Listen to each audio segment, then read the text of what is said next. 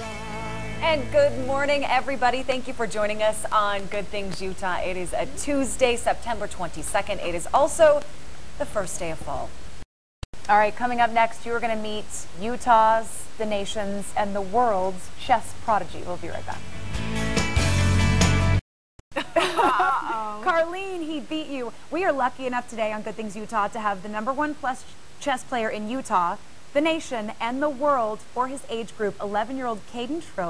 Glad you're here, Kayden. Hi. All right, so you're 11. You started when you were 3. Tell us how you started playing chess. When I was 3, I just used to sit on my dad's lap. And I thought it was pretty cool because, I just sat there and watched. You have big brothers too, right? Yeah. And my dad wanted to play them because he didn't really have any to play, so he just played my brothers and I just was watching. And I don't remember at all, but my mom said one day I just asked to play a game. So I just sat and played a game. And you've been playing ever since? Yeah. How often do you practice? I practice, let me see, I wake up in the morning, then I run with my dad, and then I do about 2 hours of chess. And then I do I do my school. That little school thing. That school thing gets in the way sometimes. And then after school, you're playing? Yeah, then after school I do another 2 hours, and then getting kind of at night I do some more. And you're on a computer, right? Playing people? Yeah, most of the time I'm on the computer. Okay. How tough is this game for people like me that don't know how to play?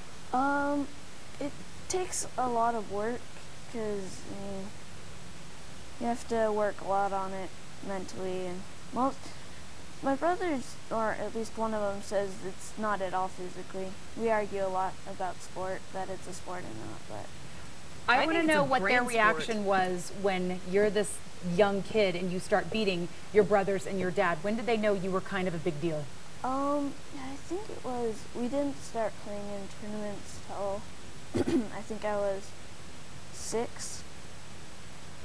And then that's when we kind of started getting more serious about it. And you're really fast with your quick rating, okay? So that's when they're doing the really fast chess with the timer. You're the fastest in the world at your age group. How does that work? Like, how do you... That, I don't think they have a world rating for speed chess. But they mostly have a national rating. And yeah, on the national rating, I'm in the top for under 13. All right, so Kayden, if I moved something here, tell me if I'm doing it right and what you would do next. You can't move that Can I move that guy? No, okay, so if I move this guy. A lot of time I like to push my queen pawn, but mostly white would go first, but. All right, now what next? Can I? After this, I'd probably go here, then you move, because white goes. And then, so let's do what he does. Let's go over there. Usually I like bringing my bishop back here. Uh-oh. Should I bring my bishop out there? You can't, because you didn't move this guy. Here, let's move this guy. Okay. Do that thing where you hop a lot and then take something. Nisha, this is not checkers. But it's one of those games mentally you have to think forward. How do you practice that?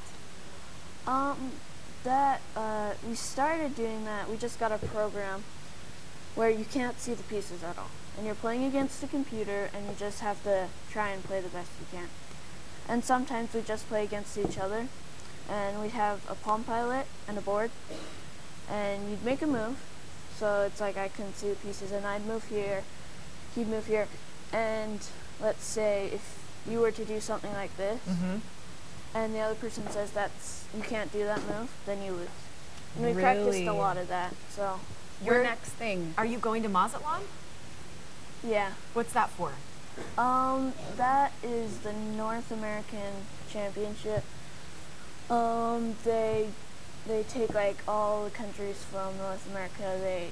I think Mexico, the Bahamas, United States, and Canada. And so I was chosen to represent United States. Good for you. How's it feel when people swarm you?